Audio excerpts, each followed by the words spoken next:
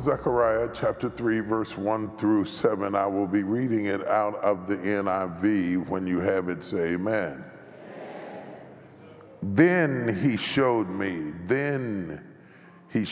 Joshua, the high priest, standing before the angel of the Lord, and Satan standing at his right side to accuse him. The Lord said to Satan, "The Lord rebuke you, Satan. The Lord who has chosen Jerusalem, the Lord who has chosen Jerusalem, rebuke you. Is not this a man? Is not this man a burning stick, snatched from the fire?" Remember that. Is not this man a burning stick, snatched from the fire? Now Joshua was dressed in filthy clothes as he stood before the angel. And generally when you see the angel is some theophanic reference to God. The angel said to those who were standing before him, "Take off his filthy clothes." Then he said to Joshua, "See,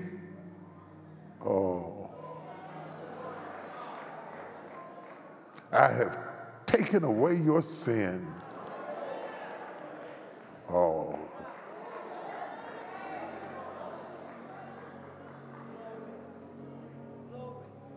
why are you still walking in guilt? "See, I have taken away your sin, and I will put fine garments on you." Then I said, "Put a clean turban on his head." So they put a clean turban on his head and clothed him while the angel of the Lord stood by. The angel of the Lord gave this charge to Joshua. "This is what the Lord Almighty says. If you will walk in obedience to me and to keep my requirements, then you will govern mine house. If you obey me, I'll make you the boss. Then you will govern my house and have charge of my courts, and I will give you a place among these standing here." Whoo! Your gift will get you there, but your obedience will keep you there. We are so focused on gifts, and we want to be in the room where it happens. Well, once you get in the room, how do you stay in the room? There's so much in this text, I don't even know what to do with it. I got pages of notes, and then I got stuff in my head, and it's just driving me crazy because God keeps talking to me out of this text. This text is so powerful. I'm going to try to focus my attention on the assignment he gave me in the B clause of the second verse. Look at that. The Lord said to Satan, that's A clause, "The Lord rebuke you, Satan. The Lord who have chosen Jerusalem rebuke you." That's A. I want B. "Is not this man a burning stick, snatched?"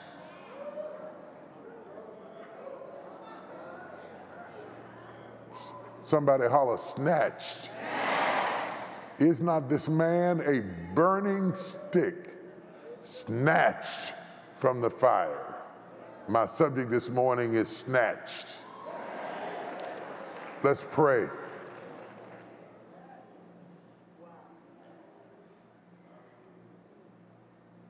Some of us, Lord, are leisurely developing,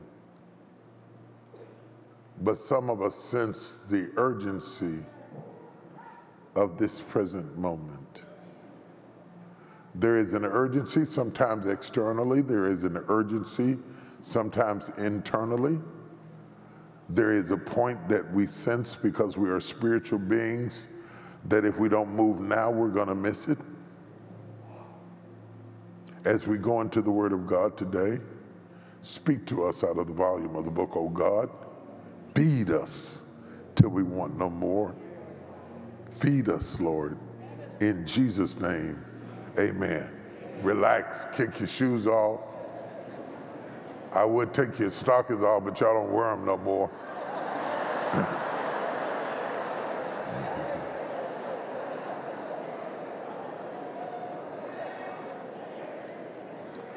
I'm a big believer in process because God processed me. And it took me a long time. God spent 20 years of my life in the hills of West Virginia just working some of the kinks out. Not that I don't have any left, but you should have seen me when he started. And I teach process because most people teach promise. And it's touted over our pulpit about promise, and people get excited about promise. And if I want to get uproar in the church, just start talking about the promises of God, and everybody starts shouting. But the truth of the matter is, especially in this generation where you are inundated with so much instant stuff, things we had to work for, travel for, go to get, walk to get, catch the bus to get, finally got a car to go get, you can snap a button and they'll bring it to you. And so it's natural, it's not a criticism, it's an observation. It's natural that you would think that the things of God work that way, that you can just Uber it, that you can just click a button and it happens. And that creates a depression because you think you're behind, when in fact you are not behind. Real greatness takes time. It takes time. It really does take time. And you say, no, Tupac got it quick, so-and-so got it quick, this one got it quick, he dead, but you get my point. The people that are advertised to you are not the rule, they're the exception to the rule. There aren't gonna be but so many people that make it in the NFL. There aren't going to be, if I had every guy in here who was practicing to be a rapper stand, it would fill the choir stand twice.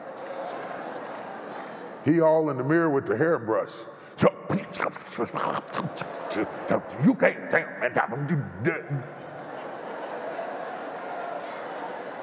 Got demo tapes everywhere.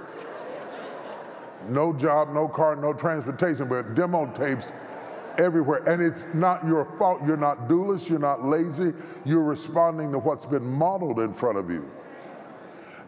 And you don't understand that you're following the exception, not the rule. You're following the minority, not the majority. The likelihood of you making it in this industry, in the industry that you are after, may be very difficult. You need a backup plan, but you don't want to take a backup plan because that requires process, classes, learning, training, information, and you think you're going to beat the odds, never noticing that you've lost an entire decade trying to beat the odds.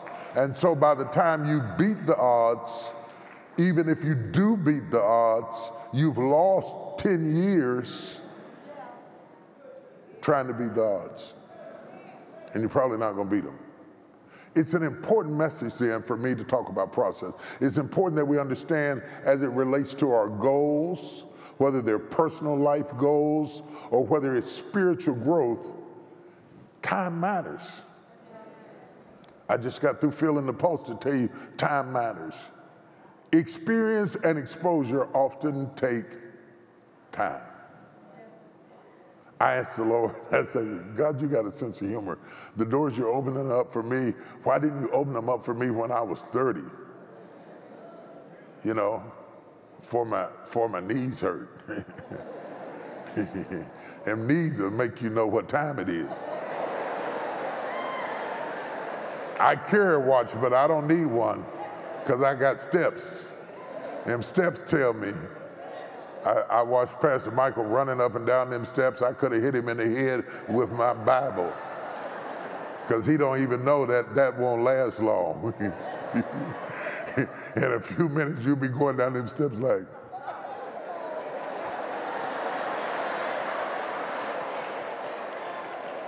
I act like the steps gonna bite me. You have to understand that that even though I thought that I knew when it ought to be, God knew when I was ready for it. And God does everything in its own time and in its own season. And even education doesn't negate experience. As important as it is to receive professional education and training, and I love it and I believe in it, nothing prepares you like actually doing the work.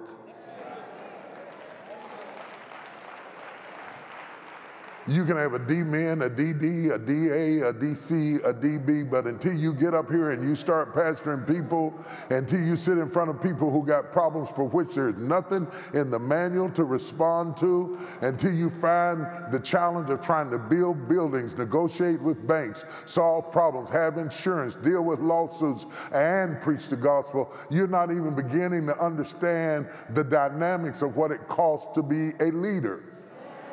Until you've had a crisis in your family and still had to preach the gospel anyway, you don't understand. They don't teach you anything in school about the drama in your house while you're encouraging somebody in their house, but that's the reality of it all. Come on, somebody. That takes time to develop that. And you will understand that further down in the text we see that sanctification is a matter of process. So this text does have process in it. Joshua is in a place of true sanctification. True sanctification. It is that effort and process that makes us value the accomplishments that sanctification brings. If it came easy, you wouldn't appreciate it. My wife and I have been married 42 years. Amen. I was going to say almost everything that could happen has happened, but I'm scared. There might be some things left. So a lot has happened in 42 years, other than them pictures we put on Instagram. We didn't put the pictures on Instagram of the hard times. So if you're getting all your education by post,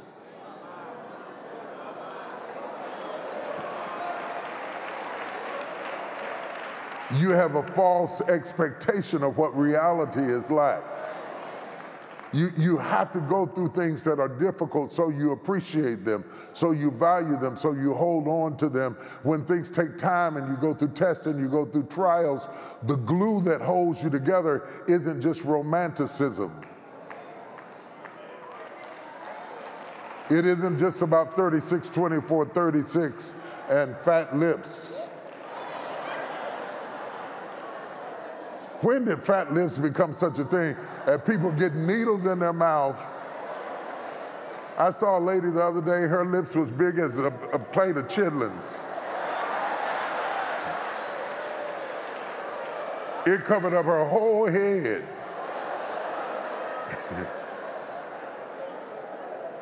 Are you hearing what I'm saying? But things take time in order to bring them to fruition. Process, somebody shout process. It is important that you understand that process is important, and yet you have to realize it is that effort and process that creates praise, that brings sanctification, that purifies our hearts, that puts us in a place of humility and gratitude. Because if it's easily given, it's easily tossed aside. I often use this illustration. You see people go to preaching, they're preaching with great power and the anointing comes and people start running up there and throwing money on the altar. Look at the money. It's never big money. You never toss $5,000, $10,000, $100,000 on the altar. You throw 5, 10, 20, maybe even 100. But big stuff is never tossed.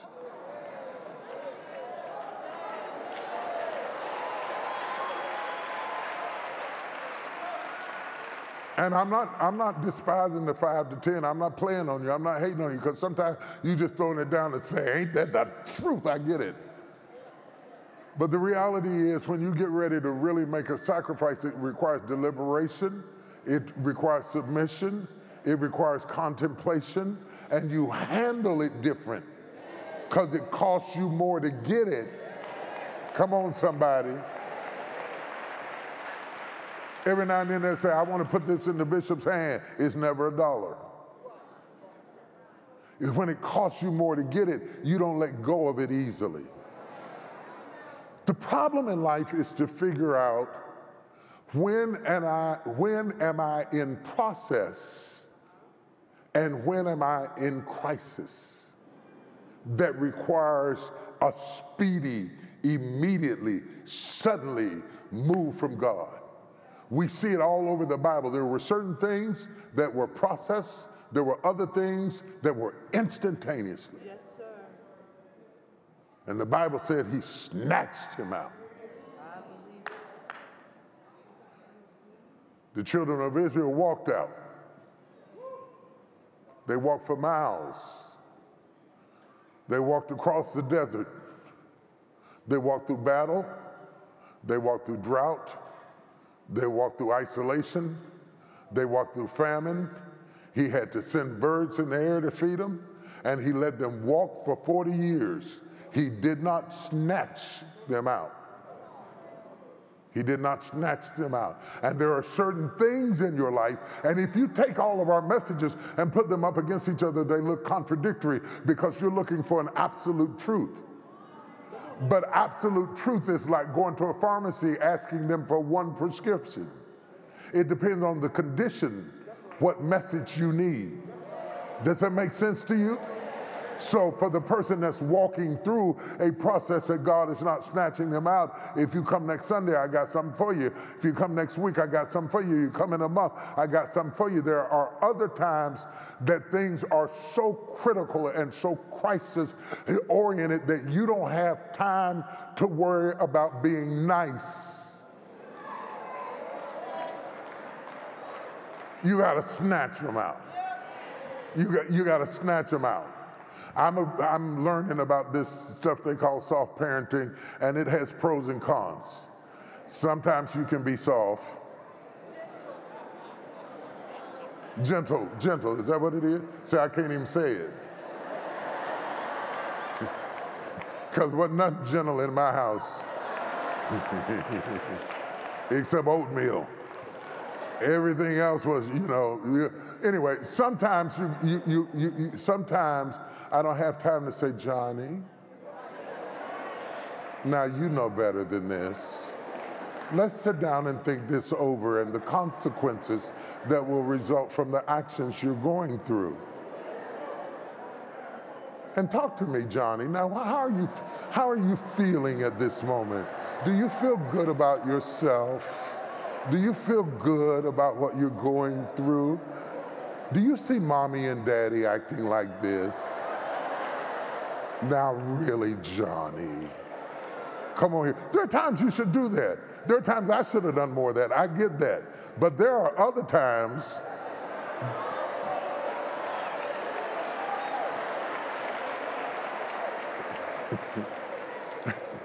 I won't illustrate. But there are other times, there are times for you to minister in such a way that's ingratiating, that's comforting, that's encouraging, that's uplifting, that moves you. There are other times you need to say, if you don't stop, you're going to hell. If you don't change your ways, you're going to wreck your marriage. If you don't stop yelling, you're going to lose that boy. If you don't so and so and so, do you hear the words that are coming out of my mouth? Snatch. Somebody holler snatch.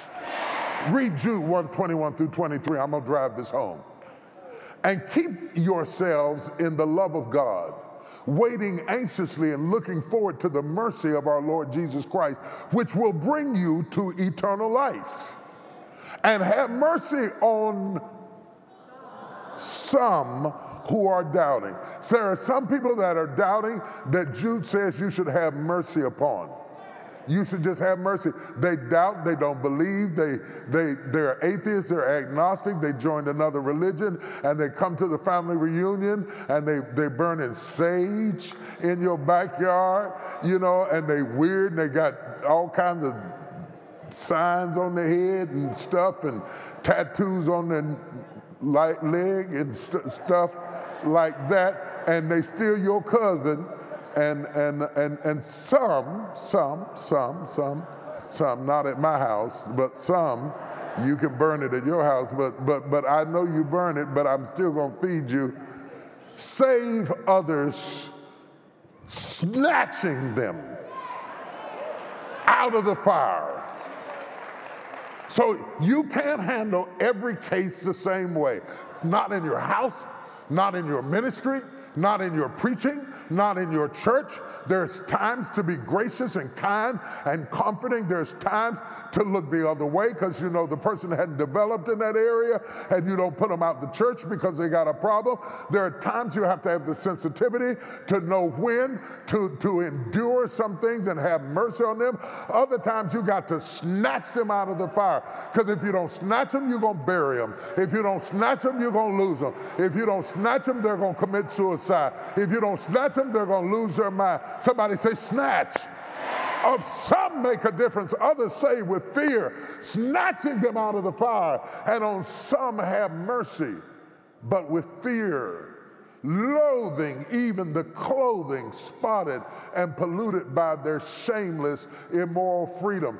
Having patience with them is not giving permission to them, because you know that what they are doing, wearing, acting out is loathsome, because it's loathsome to God, not because it's loathsome to you. If it's loathsome to you, you're in your flesh. You're in your flesh. How can you tolerate your sin and condemn mine?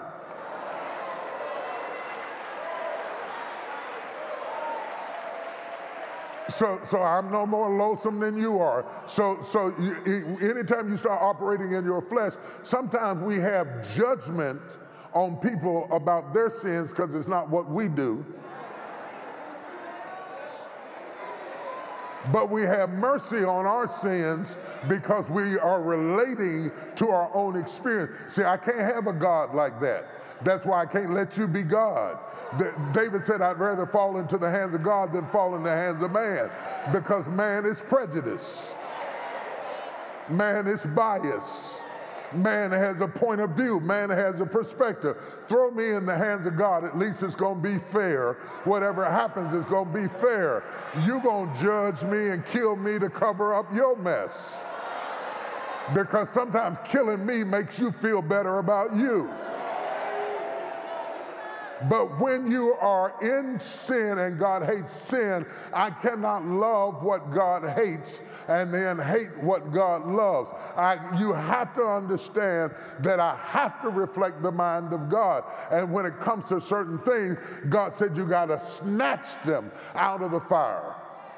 It often appears as a double standard. I know it's hard to understand. It's a spiritually discerned thing, which time is which, even for me. Sometimes I get it right, sometimes I get it wrong. But it's spiritually discernment when to do one thing and when to do the other, to understand in that moment what to do. Now, when you're looking at it later on Facebook, you can have an opinion, but in that moment, you got a split second to make a decision how to handle this situation.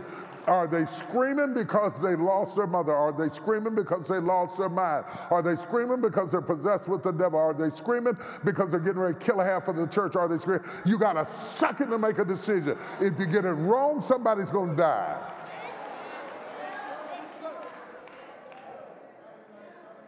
There are people with whom God exercises more patience. Raise your hand if he's been patient with you. He's extended mercy towards you, allowed you to gradually evolve, It's the mercy of the Lord. But others, Jude says, require an urgency. There comes a point that you cannot expect God to continually to be patient about your weaknesses, your peculiarities, your idiosyncrasies, and your sin. Shall we continue in sin? Romans 6 said that grace may abound. God forbid. How can we that are dead to sin live any longer therein? I'm talking about a lifestyle. I'm talking about laying in it. I'm talking about wallowing in the mud like a pig and you don't want to get out. Still coming to church, singing in the choir, still ushering, still deaconing, still doing whatever you want to do. Your Sunday face don't look nothing like your Friday night face. They're two different things. And God has winked at it in times past. But there comes a point that God stops winking. And he doesn't always announce when he's going to stop winking. There comes a point that God gets tired of you acting like you can't walk when you know you can walk. When you act like you can't get over it, when you know you can get over it. And you got all of these therapeutic words that give you permission to stop getting better. But there's going to be a time out moment where God says enough is enough, and he's going to snatch you. He's going to snatch you. He's going to snatch you. They must be snatched out of the fire. He's not snatching you because he hates you. He's snatching you because you put yourself in an environment that's going to get you killed. He's snatching you because you put yourself in an environment that's going to cause you to die. He's snatching you because you put yourself in a place that you're going to get destroyed. He's snatching you because you're in love with a killer. He's snatching you because you went to bed with a murderer. He's snatching you because you're on fire. You don't even know it, but you're on fire. You're playing with fire. My mother said hot things will burn you. You're playing with fire, and you wouldn't listen at nobody. You wouldn't respond to nobody. You're hard-headed and stubborn, and the therapist can put a better name to it, but your head is hard as a rock. And sometimes God has to snatch your attention, and that's why you're in the hospital. And that's why you're going through a test, because sometimes God has to slow you down, because once you get your roll on, you won't listen at nobody. And God says, sometimes I got to snatch you out of the fire, hating even the garment that was spotted by the flesh, the sin, the carnality, the lust, the adultery. You're sitting in the room and your lover's in the room and you got a boyfriend in the back and you're sitting by your husband. And God said, I got to deal with it. I got to deal with it. I got to deal with it. You're a deacon, but you're a player.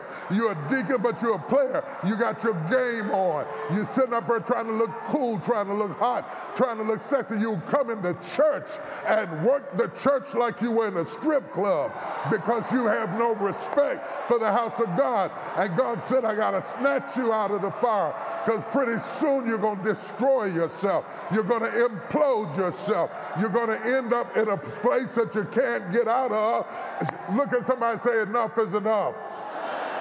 I'm going to snatch you out. I'm going to snatch you out. It won't be graceful, but you got to get out.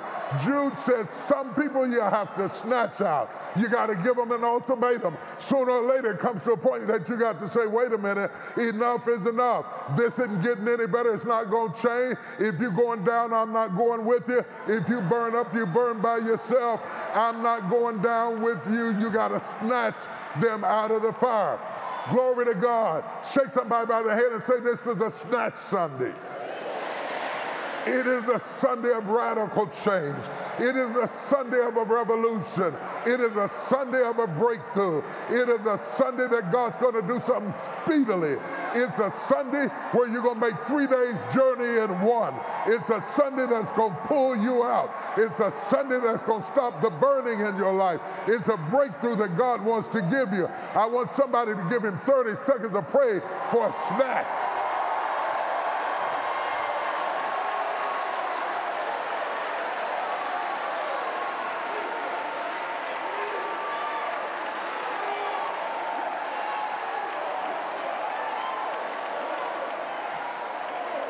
Sister Tanya, I won't even lie. There's been some times he had to snatch me. He had to snatch me out. I cried, but he had to snatch me. I was hurt, but he had to snatch me. My heart was broken, but he had to snatch me. He ended some things. He cut some things off that broke my heart, but he had to snatch me. I'm happy now, but I wasn't happy at the time because nobody enjoys being snatched. But my mama used to say, I'll snatch a knot in you. Every now and then you got to snatch them out of the fire. Do you hear what I'm saying? Other areas, he allowed me to mature gradually, refining me like a fine and exotic wine. It's his decision to make. That same God has occasionally demanded an immediate response. I don't know who I'm preaching to, but God said he is demanding an immediate response. He has demanded a sudden, pivotal reaction. He has demanded a quick move that didn't allow me to gradually leave Egypt. I had to leave overnight. I didn't have time to bring my couch. I had to pack up the essentials because it's going to be a Passover.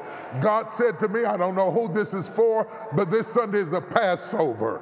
You're going to leave overnight. You don't have time to bring your couch and your refrigerator and your ice box and your coffee table. You got to pack for the journey. You got to leave this time tomorrow. You're going to be in a new place. This time tomorrow, you're going to be in a new state. This time tomorrow, Pharaoh's going to be behind you. This time tomorrow, there's going to be a revolution. There's going to be a metamorphosis. There's going to be a sudden change.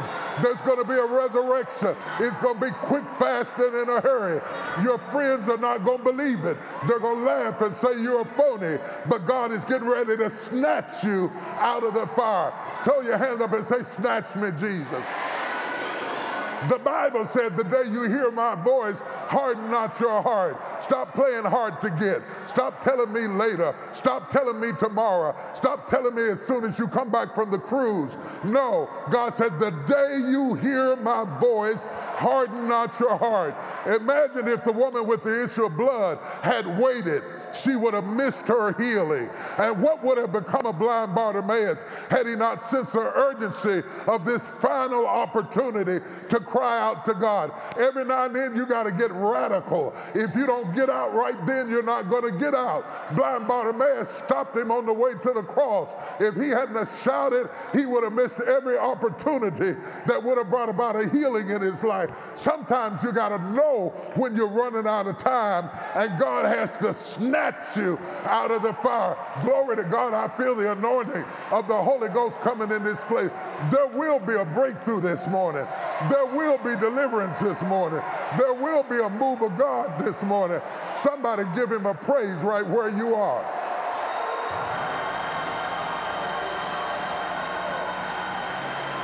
I'm sick of my sin. I'm sick of myself. I'm sick of being evil. I'm sick of being manipulative. I'm sick of being a con artist. I'm sick of not feeling good about myself. I want to be a better person. He that hungers and thirsts after righteousness shall be filled. Until you want better, you won't be better. Until you hunger after it, until you thirst after it. It didn't say he that is righteous. It said he that hungers and thirsts after righteousness shall be filled. Somebody holler, I'm hungry. That's who God is looking for. People who are hungry to be better, not people who are making excuses to wallow in their own filth. God wants somebody who's hungry. God wants somebody who lays down at night and feels sorry and says, God, I hate that I acted like that. I hate that I do people like that. I hate that I have that attitude. I hate that I walk in that lust. I hate that I'm tied and bonded. I hate that I'm running around on drugs. I hate that I'm an addict. I hate that I'm hateful. I hate that I beat my wife. I hate that I beat my children. I hate that I'm abusive. I hate that I use my tongue to praise you and then turn around and use my tongue to curse the people I love. And I need to be snatched out because I'm sick and tired of being sick and tired, and I want a breakthrough. I feel an anointing about to take this place. Somebody clap your hands. I feel a breakthrough in this place. Holiness! Holiness unto the Lord. Holiness. Holiness unto the Lord. Holiness.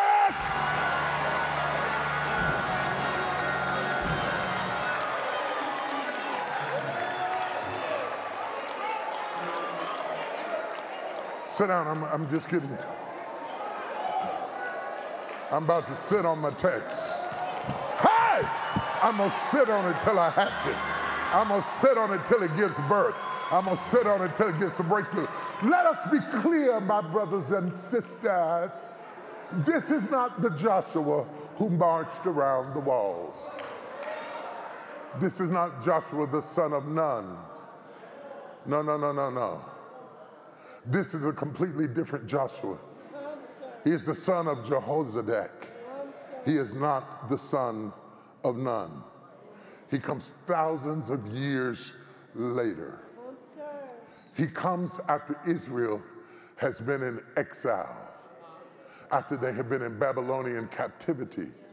He comes at a particular and unique time in history where they have been with heathens for years. Come, sir. And when he comes back to Jerusalem, it is not the Jerusalem that he remembers. You remember when they left, they said, if I could get Jerusalem, let my tongue cleave to the roof of my mouth.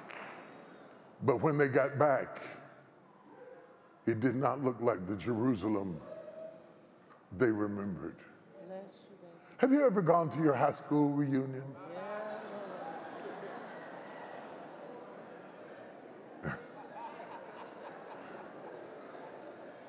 And what you remembered, and somebody walks in, hey, girl, I'm Philip.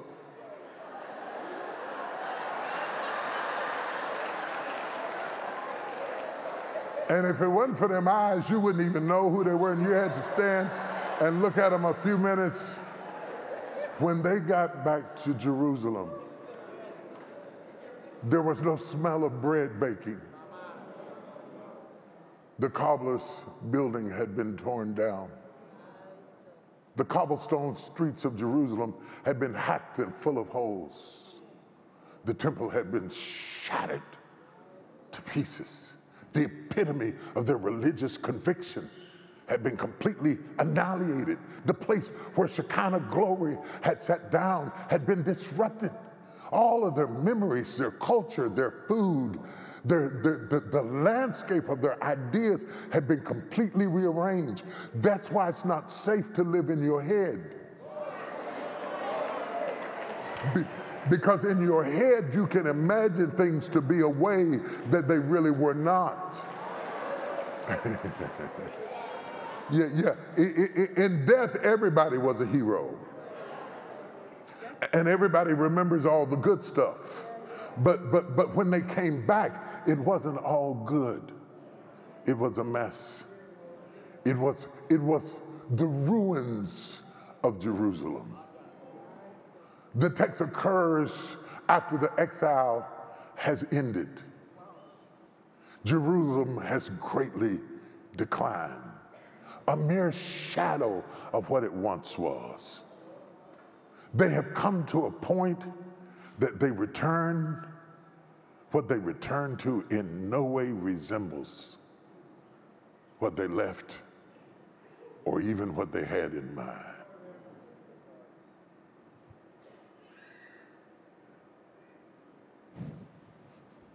It almost looks like a community after a tornado has hit it. I'm on the right street, but it doesn't look like it. I'm not really certain, but I think I used to live over there. Fragments and debris has filled the streets. Everything that would remind them of home has been completely annihilated. They have to clear back the rubbish that is left behind and try to rebuild the fragments of what used to be. It is a disaster area. Yet God is worthy to be praised.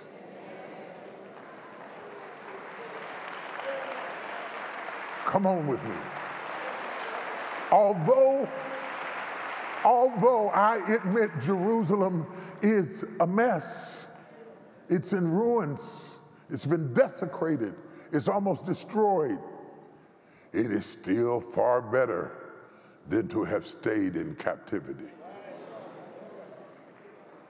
You see, Joshua's dad, Jehozadak, was murdered by Nebuchadnezzar.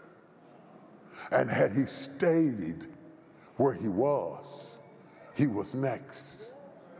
When you know that you were next to be destroyed, you will stop complaining about what the church isn't, what the saints didn't do, who didn't speak to you when you came in the lobby. All of those are luxury items for people who have not been snatched. When you've been snatched out of fire, you don't care what seat you sit in. You don't care whether they put you on the front row or the back row.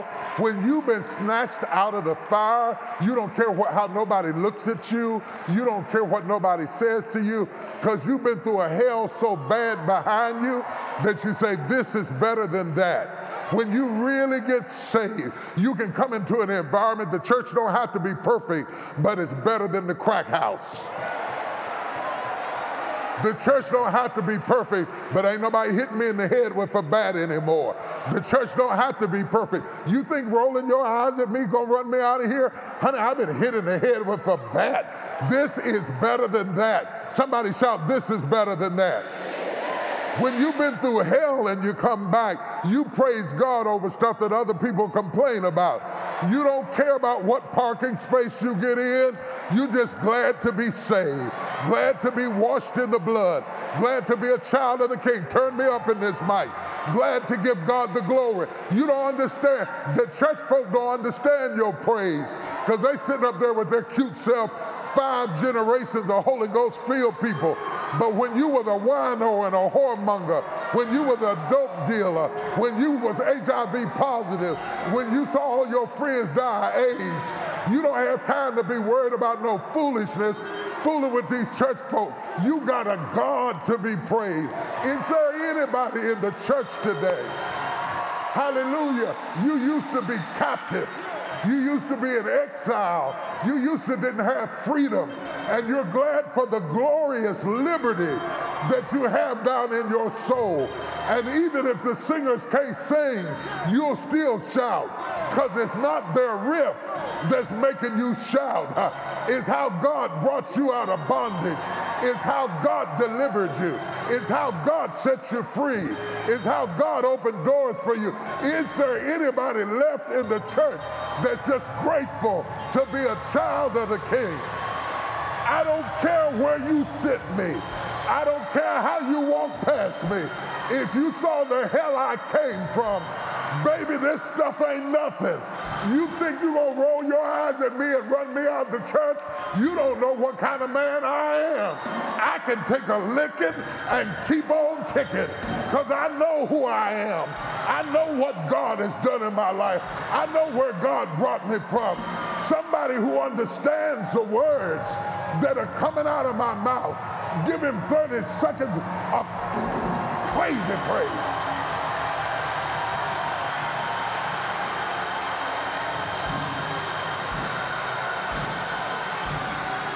I mean crazy praise. I mean crazy praise. I mean ridiculous praise. I mean a radical. I mean a revolutionary praise. I mean a praise out of the depths of your belly. I want you to look back out of your shoulder and see where God brought you from, and open your mouth and praise him like a madman. Because you know if it wasn't for God, you'd still be in jail. If it wasn't for God, you'd have died with an overdose. If it wasn't for God, you would have blew your brains out. I want to talk to the people who tried suicide, wanted to get out of this world, and God snatched you out. To God be the glory for the things he has done. I feel something about to break loose in this place. This is not a saint's praise. This is a snatch praise. This is for somebody that has been snatched. Hallelujah to God. Hallelujah. Tell your neighbor on the right and the left, he snatched me. He snatched me. I don't have time for no church foolishness. He snatched me. It was an emergency. It was a crisis. It was a generational curse. But God snatched me. He brought me from a mighty long way. He brought me up out of the pits. A day in his courts is better than 1,000 years anywhere else. I'd rather be a doorkeeper and stand at the threshold of the house of my God than to dwell in the tents of the wicked. I'll do anything. I'm glad to be a child of the King. I'm glad to be a child of God. Has God not snatched Joshua out? He might not have survived the tyranny of the heathens that surrounded him. If God hadn't snatched him out, he would have died like his daddy died. If God hadn't snatched you out, you'd be somewhere eating cotton, lost your mind, laying in the gutter, laying on the floor. You couldn't get out gradually. He had to snatch you out. Turn around and tell your neighbor, he snatched me. It was radical. It wasn't cute. It wasn't soft. It wasn't gentle. He snatched me. He snatched me to my senses. He snatched me to my right mind. He snatched me till I got myself together. I feel a praise about to break loose in this place. I feel a breakthrough about to break loose in this place. He snatched me out. Touch 7 people and tell them he snatched me. When you hit the 8th one, give God a 30-second crazy praise. He snatched me.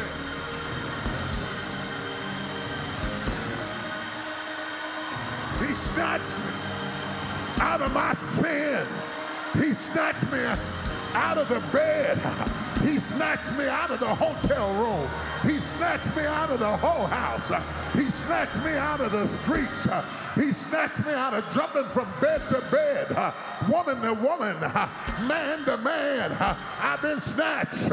And I tell every devil in hell, I'm not going back to where I came from. I dare you to praise him like you know who he is. Praise him in the balcony. Praise him on the back row. Praise him in the choir stand. Praise him in the pulpit. Everybody who's ever been snatched, open your mouth. Stop being incognito. Stop trying to be cute. Stop trying to be impressive. But open your mouth and give your God a praise. Thank you for snatching me. Thank you for pulling on me. Thank you for your conviction. Thank you for how you challenge me. Thank you for cleaning me up. Thank you for setting me free.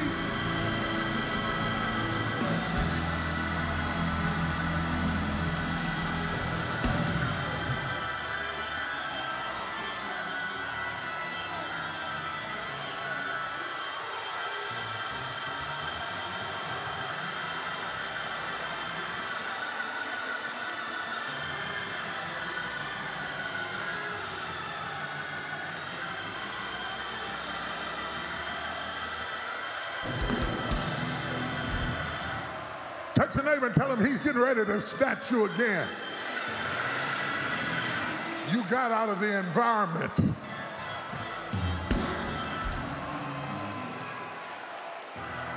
But you need to change your clothes. You got out of the situation, but Joshua needed to change his raiment. The Bible said, my God from Zion, honey, I feel like preaching. The anointing of God is in this place. The Bible said, hallelujah. Joshua had made it into the presence of God, snatched out of Babylon, snatched out of the hands of Nebuchadnezzar, but he was still dressed in filthy raiment. The Bible teaches us in the original Hebrew that he was covered with dung. He didn't look good. He didn't smell good.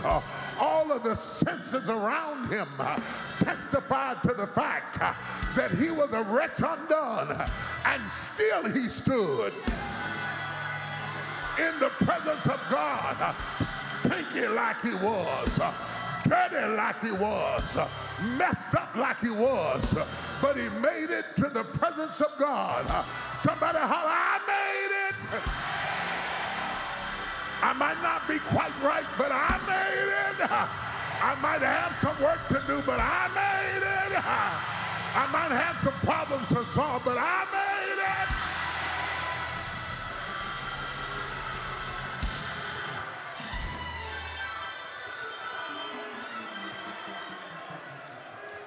Now, dung-covered Joshua is standing in the presence of God, and it almost looks like a trial, because on one hand, the angel is the defense attorney.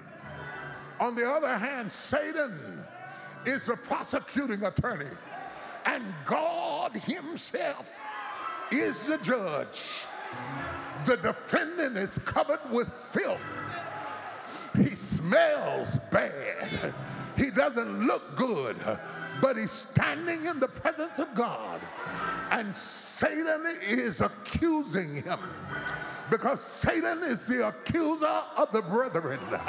My God, woo, I feel like preaching up in here. Have you ever had hell accuse you? Get up in your face, bring up your mess, point out your weaknesses, show you your indiscrepancies, show you your insufficiencies. Satan was an accuser of the brethren, and the Bible said it was not Joshua that rebuked the accuser, but God himself rebuked the accuser. I feel like giving him a praise, because when hell had me dead to rights, the Lord fought my battle for me. Is there anybody in here that God spoke up for you in the middle of your mess? And if it had not been for the Lord that was on your side, you would have been swallowed up. That's why you can't be cute. That's why you run the aisles. That's why you leap the pews, because God stood up for you with your stinky self, with your smelly self, with your wretched self. Amazing grace, how sweet the sound that saved a wretch like me. I once was lost, but now I'm found. Was blind, but now I see through many dangers, toils and snares. I have already come. 'Twas grace that brought me safe thus far, and grace will lead me on. Can I get a witness? Can I get a witness? Can I buy me a witness? Can I borrow a witness? Somebody loan me a witness. Somebody give God a praise. Didn't he do it? Didn't he stick up for you? Didn't he do it? Didn't he make a way for you? Didn't he do it? Didn't he snatch you out? Didn't he do it? Didn't he defend you? Didn't he do it? Didn't he help you out? Shout yeah! Like you really mean it, shout it!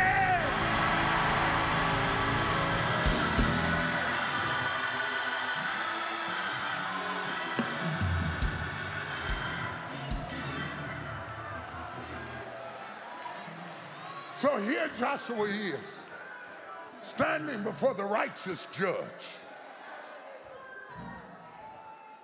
The prosecuting attorney is standing off to the side. The defense attorney is standing off to the other side. But where is his defense? What Satan is accusing him of, he is guilty of. He is wearing his shame. He is carrying his guilt.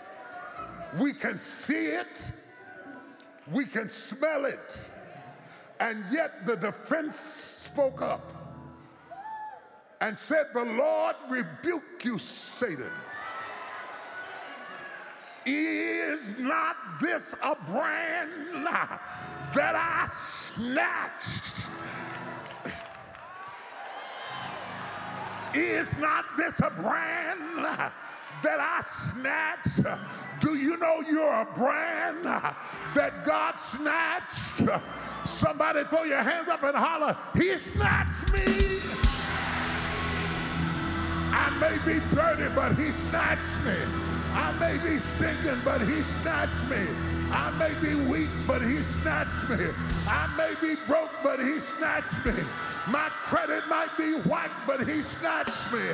My temperament might be wrong, but he snatched me.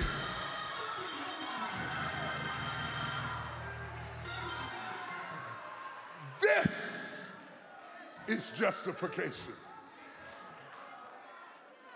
Handling you just as if you didn't stink. This is justification. Guilty. Romans 7:7. Who shall deliver me from the body of this death? Come here, DeMarcus.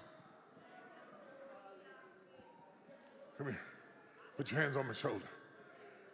In Rome, when you killed a man, they would tie the corpse to you so that everywhere you went, the corpse had to go with you.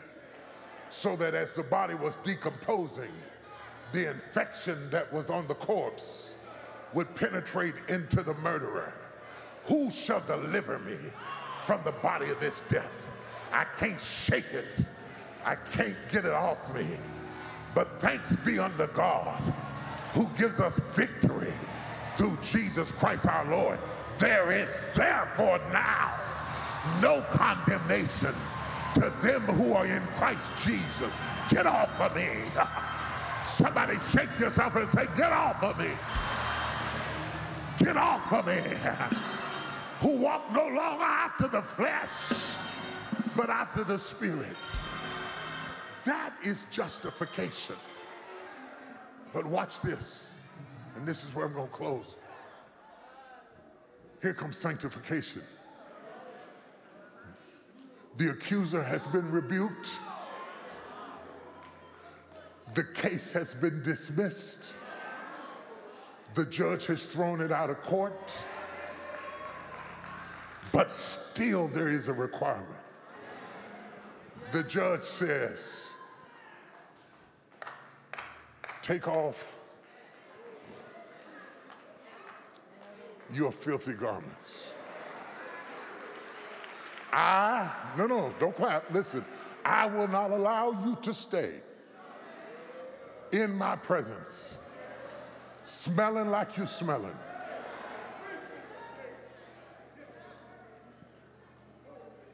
Looking like you're looking. Doing like you're doing.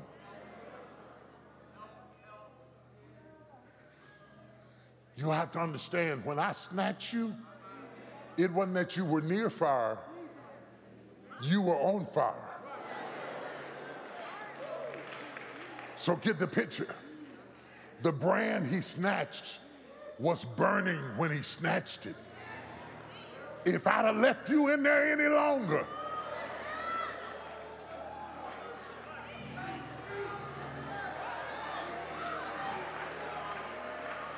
if I would have left you in there any longer, you would have burned up. I snatched you just in time. But I've been too good to you to let you stand here stinking and smelling and doing your thing. I'm going to give you new raiment,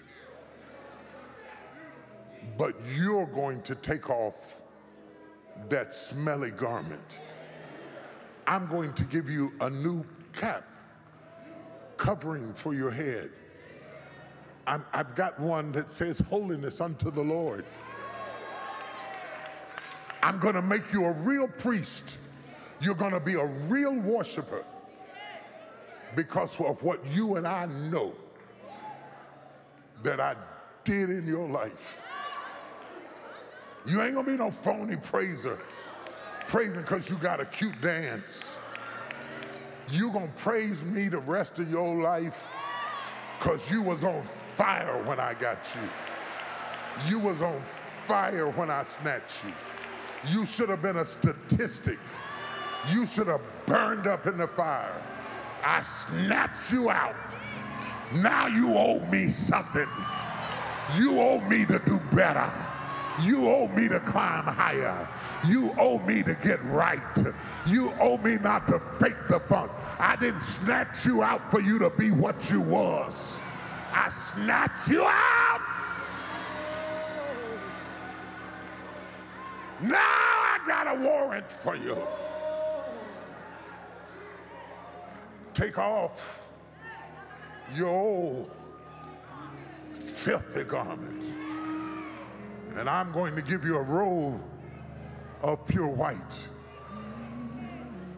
I'm going to bring about a massive change in your life. Snatched, S-N-A-T-C-H-E-D,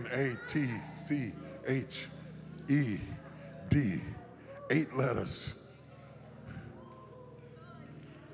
Snatch me. Snatch me this morning. Don't just encourage me. Snatch me. 8 simple letters. Snatched. Snatched literally means to take something or someone away by force. In this case, 8 letters represents a new beginning. It is like the 8th day in the creation. It is like the 8 souls that were saved in Noah's Ark. It is like David being the 8th son of Jesse and he becomes the king. It is like the 8th note on an octave. It is like the 8th day starts a new week. It is like the 8th day when Jesus was circumcised. It is all 8 days. It is like the 8 days when Thomas comes into the temple and sees Jesus after he had been there 8 days ago. It is like Philippians chapter 4, verse 8. Finally, brethren. Somebody say, finally, brethren. Whatsoever things are true, whatsoever things are honest, whatsoever things are just, whatsoever things are pure, whatsoever things are lovely, whatsoever things are of good report. Number 7, if there be any virtue.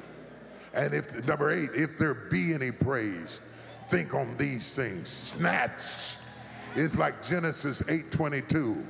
While the earth remaineth, number 1, it'll be seed time. Number 2, it'll be harvest. Number 3, it'll be cold. Number 4, it will be heat. Number 5, it will be summer. Number 6, it will be winter. Number 7, it will be day. Number 8, it will be night, and it shall not cease. Snatched says, I am ready for change.